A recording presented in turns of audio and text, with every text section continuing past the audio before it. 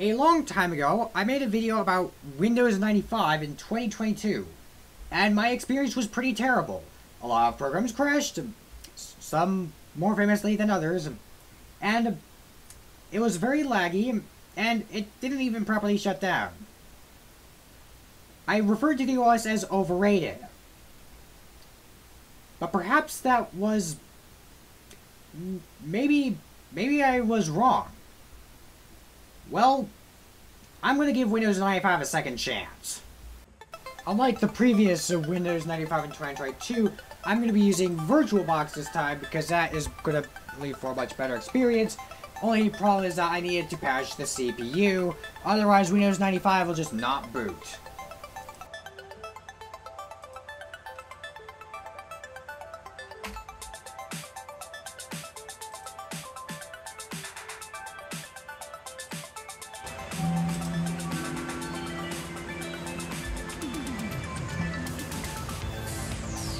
And well, hey, looks like we're already at the desktop. Yeah.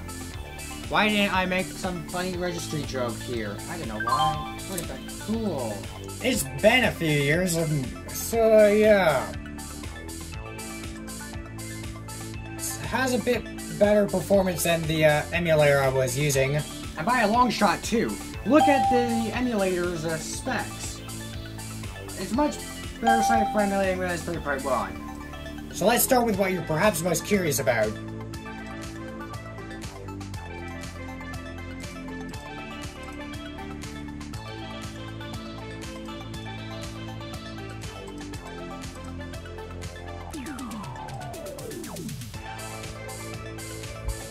Oh!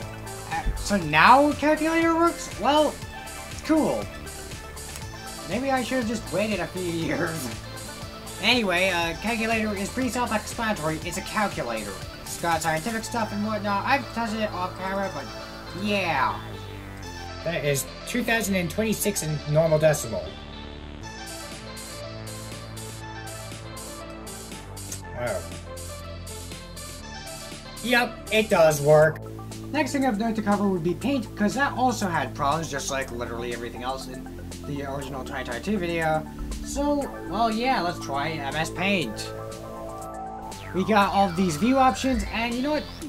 Normally I've historically done a lot of, like, mountain drawings, but this time I'm going to do a drawing of some pyramids, because, well, why not? I mean, not real great at using MS Paint, but, well, it is what it is. Oh, and also, I'm much better at drawing on actual paper, by the way. Wait, that's so loud. Why? Darn it. And ta-da! I'm no artist, especially when it comes to MS Paint, but I think I did a pretty good job. Luckily, we can save this. Well, let's save it to the disk like I probably already did, and well, yeah. Now it's WordPad time. Also, if you look real quickly, you'll probably miss it, but in that splash screen, it says something called Microsoft Foundation Classes version 3.2, which I don't know what that is. That seems interesting. Anyway, let's get to the WordPad. Don't even need to, you know.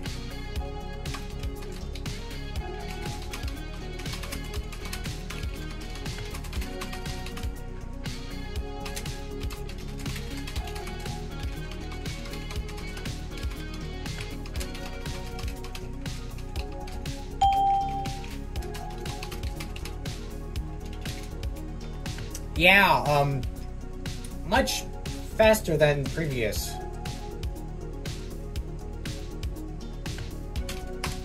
And much more stable than 2022. Okay, honestly, this is one of the oldest jokes in the book, and honestly, I think for once you probably deserve a little bit of a break from the calculator clip from that pretty terrible video, honestly. At least in a retrospective, it's rather sloppy. Though I may be using a different software, although I'm using different software, so that is definitely a factor. No, don't usually show this. That's right, Windows 95 had a phone dialer. When's the last time you would expect that to be in the accessories? I can't use it because, well, you know, it's on a PC and I don't have a modem. I mean, they still make modems, but like, you know. Save.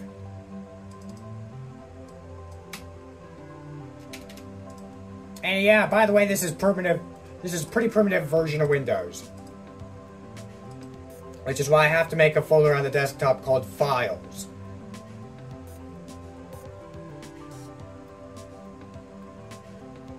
Well, that's all the accessories. Well, still got...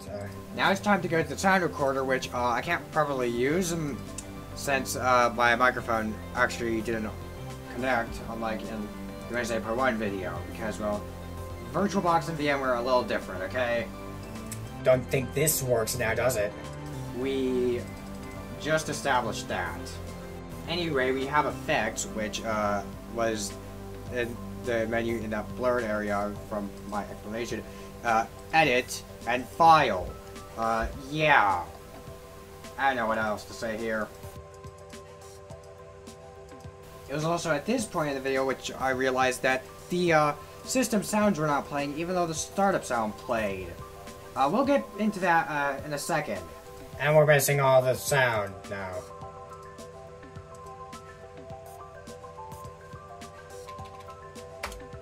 Yeah, sound normally plays there. Wait a minute. Sound is... It was at this point that I had thought that restarting the system would fix this, but this startup sound played, and yet I also got no other system sounds. As you will see, the only sound in the media folder is the startup sound. I don't know what happened there, but I don't know. Probably like maybe the system sounds didn't get installed? I don't know. Well, anyway, we've got this.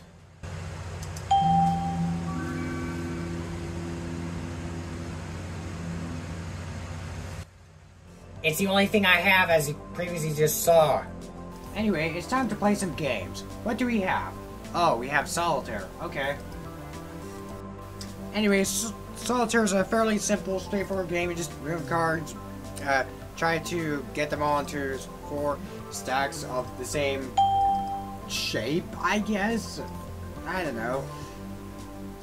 So, yeah.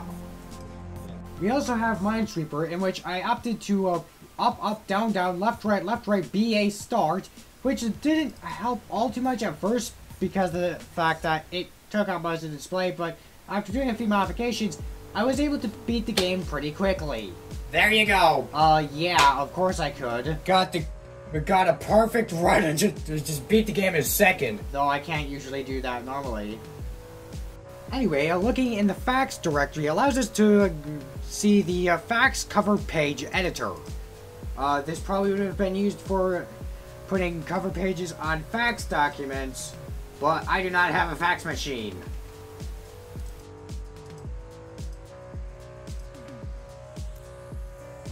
And now we've got some system tools. Such as this historical gremlin, the resource meter. Okay, honestly, it's not running, it's not letting the system here, so, well, that's why I said historical gremlin. AMC gremlin? Okay, never mind, let's just scrap that. Stupid card joke, isn't it? Anyway.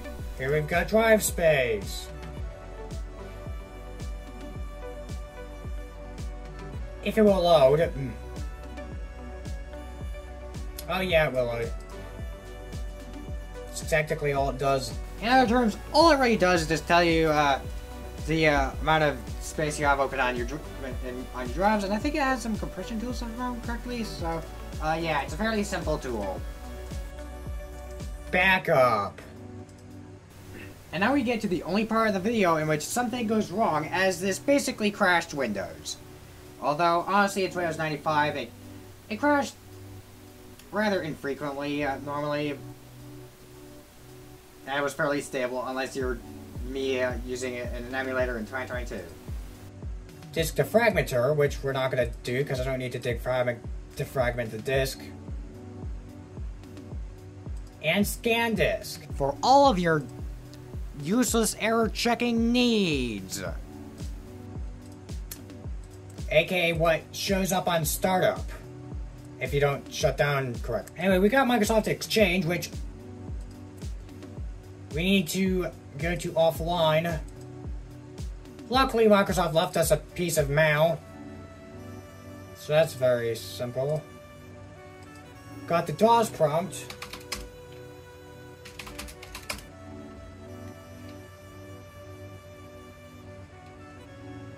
Basically emulates MS-DOS inside of Windows, which wouldn't be too hard to do. We also have Windows Explorer, which is basically for more nerdy people that want more things than the My Computer and all those prompts and whatnot. I don't know why it's a bunch of options. Well, interestingly, it stores MS Paint in program files.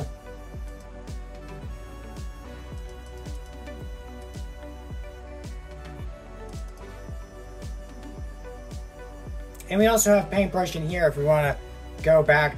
Wait, this is the same thing. But still.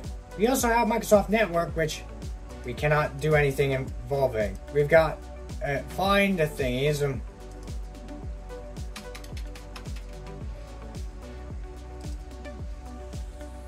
We can find the old. We got this.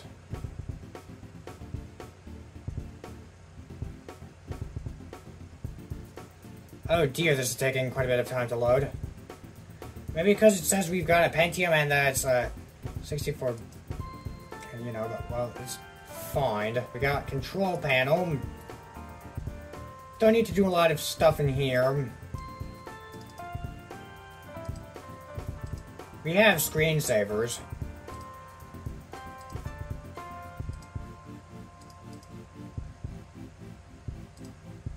This one probably is my favorite. It's just Starfield Simulation.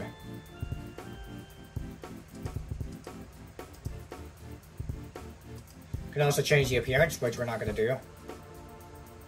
So there's other things in here like date and time. Great job at that for reminding me that it's getting close to dinner time. And yeah. There's also help here. And